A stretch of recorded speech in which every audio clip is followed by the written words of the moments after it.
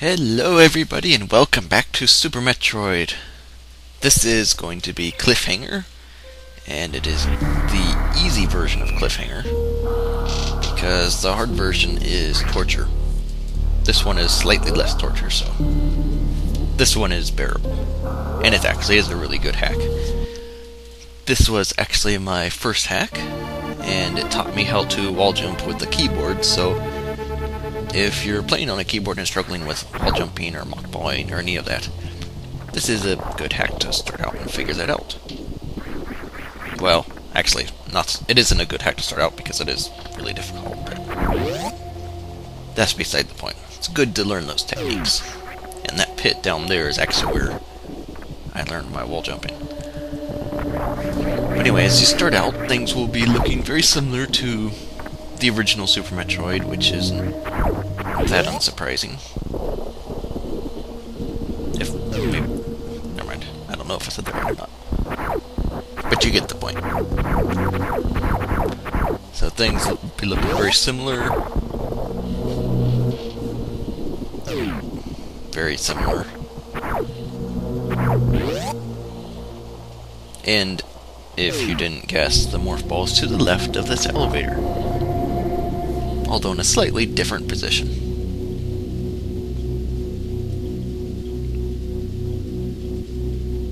This hack was made by Digital Mantra, who has one other hack released, and that is Eris. This hack is his first, well, the easy version's the second, but really Cliffhanger's his first hack. And it's a lot more difficult than Eris, I think. Either version is. It's a lot larger, but it still has his very interesting tile work and statues and all that stuff. And this here is a death pit. If you fall, you're dead, so don't fall. You'll have to perform some wall jumps. Just wait for the acid to go down. Give yourself some more room and you're good. And in here is your first missile, which is also just like the original Super Metroid.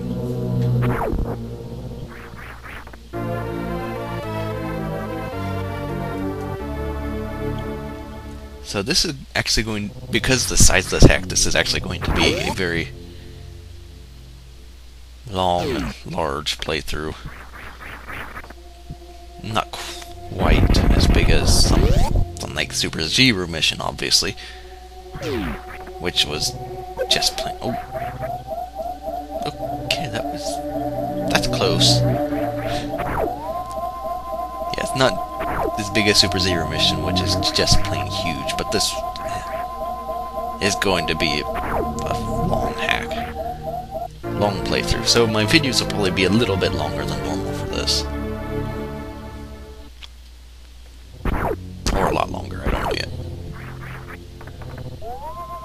And I should say right now that I do know the hack, but I'm not really familiar with it. I know Eris much better, I know searching for items much better, some things like that, so I may get lost sometimes. Just warning you now.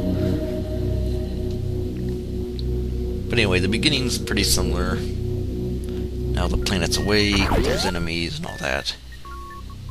You collected morph bomb, or you're headed toward bombs now. Collected morph missiles. And the energy tank, make sure to grab the energy tank. Because there's 2 or 3 or 4 heat runs in this hack. Because you get your suits late in this hack, so and for the first heat run, you want to get the 2. I think there's only 2 energy tanks available, and you really want to get both of them. Now the first one was kind of obvious, but the second one is pretty well hidden, so I'll definitely be showing you where that is, and I really need to get up there. And I am failing miserably. Oh, that was much better. Okay, now that that ordeal is over. Got more. Oh, that was brilliant. Jump right into it.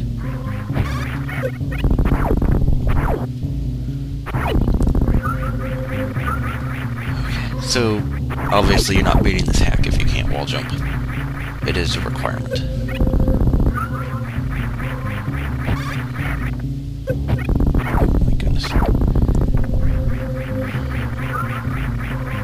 This is giving me nightmares about this room in the original when I'm trying to speedrun. It's about one of my worst rooms.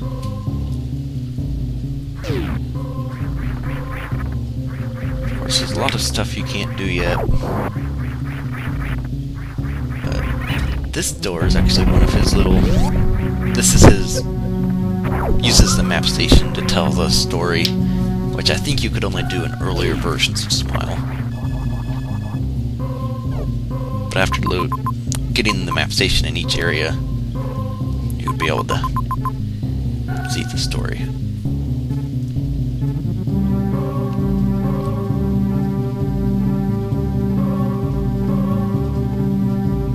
So there's one of these in each area, and you've...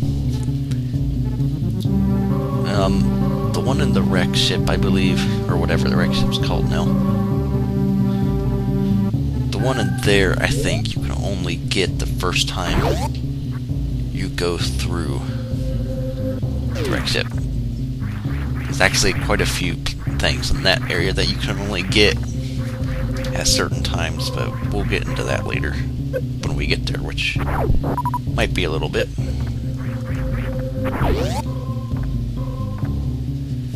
Another thing to mention is the ship is your only save point. And for a hack this size with, you know, that many heat runs, that's not easy. It is a little bit of an issue. But that's really... I've never had that happen before. Saving, that was interesting. But yeah, the save stations are important. So if you're making a hack, make sure to learn how they work and how to use them, how to set them up. Especially if you're making a hack this size and that has a good amount of difficulty to it. Because people prefer playing on quote-unquote console conditions instead of having to rely on save states. So if they have a save nearby at a tough section and they die, well, they've got the save right there. So they're more likely not to be so frustrated with that. And here's the bomb Trizo, and there's spikes in the middle of the floor. But this really isn't changed at all, and it's not that difficult.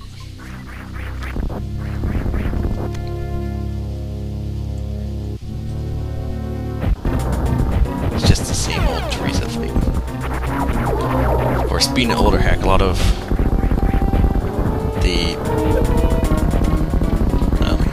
hex edits we know now, we didn't know then, so there's not...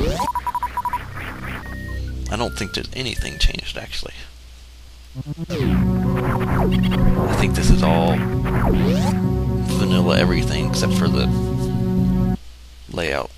And right there's the scrolling sky error, with clever use of the background tiles to cover it up. Of course, through the doors. Impossible to cover up, but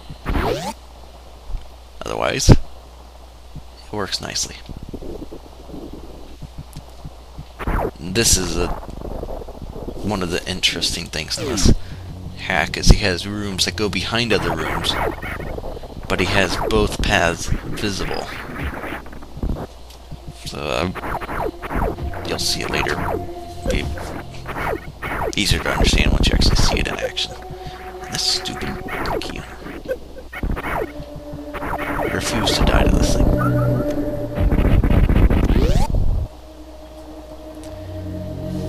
Okay, on through. What is... Oh, powerbomb. This elevator is not one you will be coming back up for a while.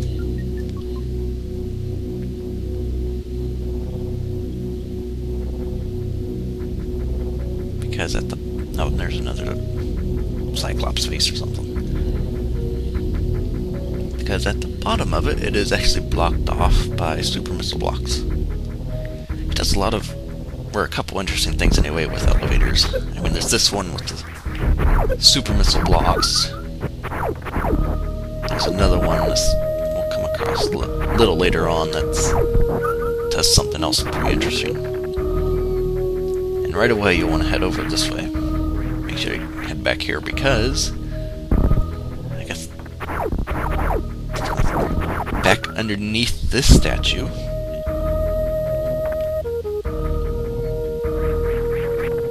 is more... things. Heading back here... Going back even further... This is actually where Charge Beam is. So make sure to grab this, along with every energy tank you can.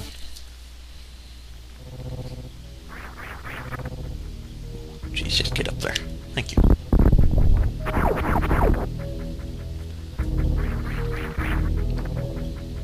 So with Charge Beam that makes... There actually is a perma-stuck if you don't have... Well, you don't need Charge Beam to avoid it, but Charge Beam prevents it altogether. There's a spot before Creed. If you run out of missiles, you can't do anything. So, unless you have Charge Beam.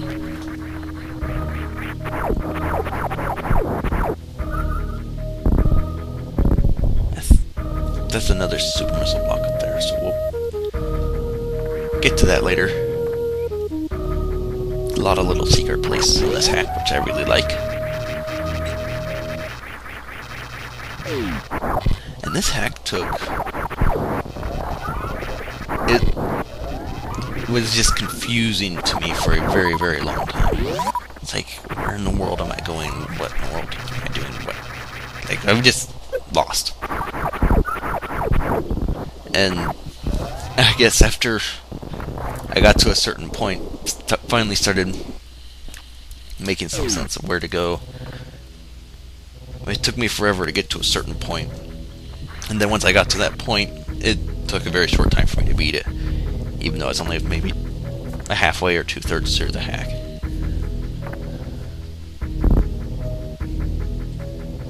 That's something you kind of get a feel from different people with how they make their hacks, and how they do things. You kind of start feeling out how they're doing it as you play through, which is pretty interesting how you can do that. You pick up on the little nuances and how they do stuff. Oh, and be careful. Those grabber claws will cause pain. Up here is your second energy tank. And you really, really, really need this. In the first room. But be careful in this room because it is guarded by a death pit. Because there's spikes down there. Unless you're single wall underwater wall jumping, you're not getting out. So be careful. But you do need this energy tank.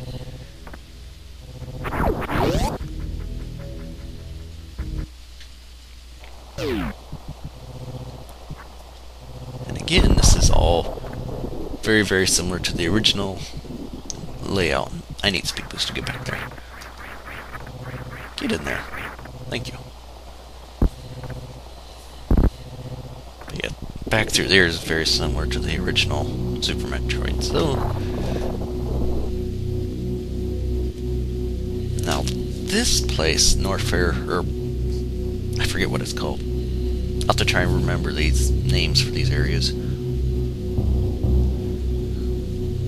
Once I'll try and work on that. But hidden over here is your pathway through. And through the door is your first heat run. So, make a save state if you want, as you may need it, and I am not going to succeed in that. Get my energy back.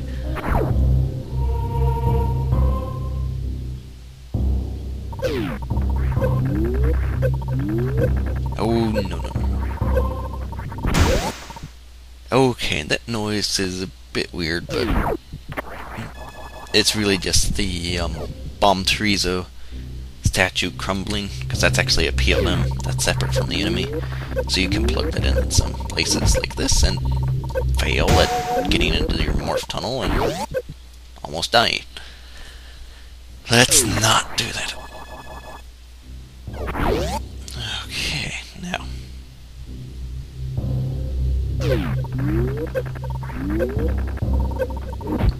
Much better.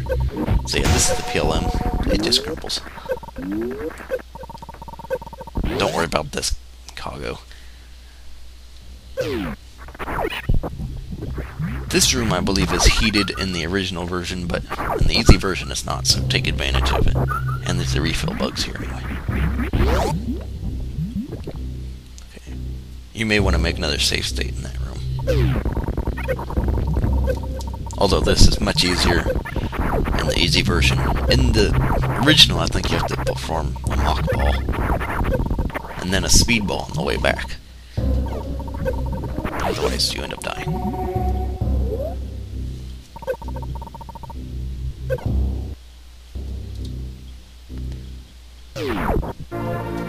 Here's your speed booster. Now you just have to make your way back.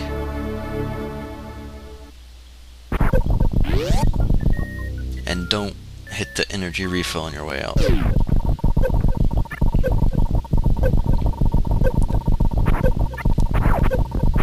You should be good through here. And I don't think making your way back is as difficult. But you still want to make sure you're full, obviously. Okay.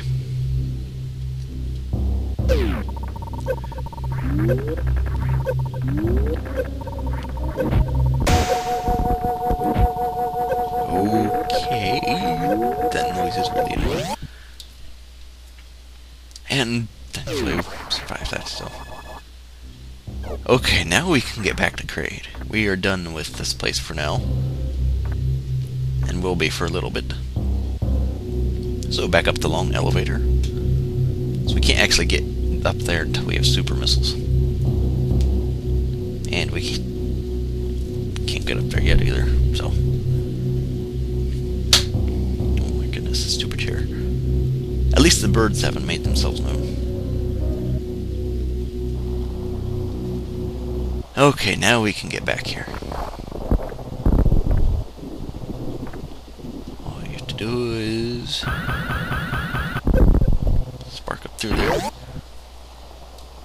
And again, right here, this area is very similar to the original Super Metroid. It's just changed slightly.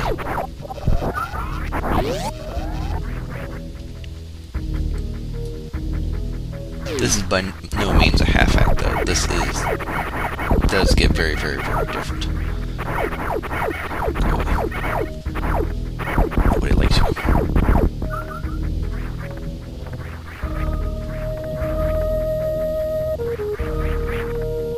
Oh, yeah, that power one. I don't think you want to be back there for a long time. It's obvious. There's a spot right there. Okay, now. This is the room I was thinking of. Because I don't remember if those are hurt by bombs or not. In this hack. They may not be, which is where the permastuck comes in if you don't have charge. And you run out of missiles before destroying them.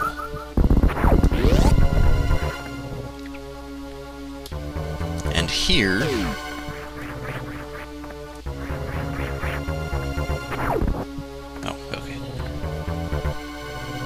get up here to a mirror morph, get around it, and only lay one bomb up here, otherwise they'll close the gate again. Now you can get up there. Thank you. No. Else. Bug. Anyway, actually I think right through here will be a good place to leave it off. So hopefully you enjoyed this, and hopefully we will see you for the next episode, where we'll go through the door and hopefully defeat Kraid. So we'll see you then.